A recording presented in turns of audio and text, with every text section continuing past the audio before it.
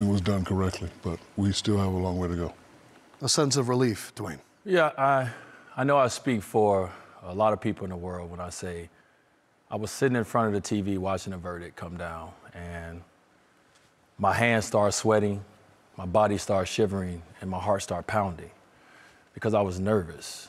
I was nervous because I didn't believe, right? I'm sitting in front of the TV and I didn't believe, and even when the verdict came down and all charges that we wanted was met, I still was staring at the TV listening to the judge because I was thinking that there was an outcoming because we've never seen this, and so today showed to me the power of community.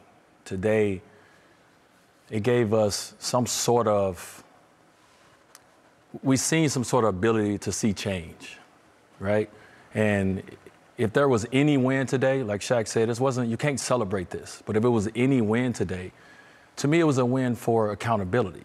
That's the only win today, was a win for accountability. And so, we have to continue to keep George Floyd's family lifted up in our prayers. We have to continue to pray for healing for the Black community across the world.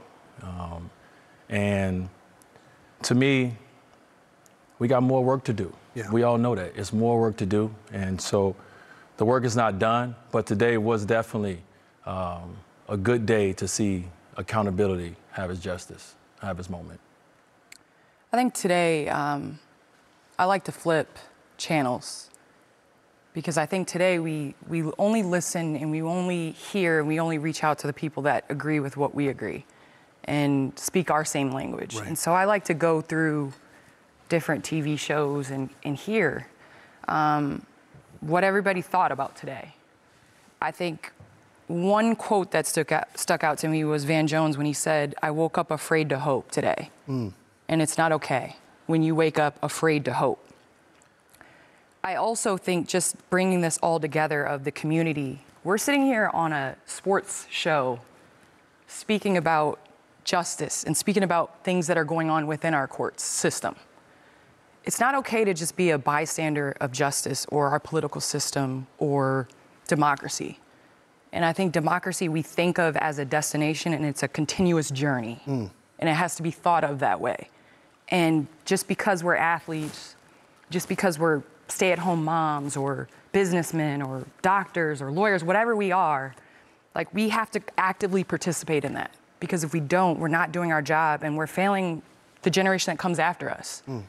And I just think you look at the past and how many people before had to die and had to not receive justice for this to happen today. And I just think we can't hide behind badges, money, power, race, gender. We can't hide behind those things because that's not justice. And we're lying to ourselves if we continue to think that. So although this was a step in the right direction, I think it's really about accountability, but it's also understanding that, like, this isn't it. There's far more trials that are going other directions that aren't just. And so, yes, this is a step in the right direction. We still have so much more to go. It's a step just in this case as well. And with that in mind, we're going to bring in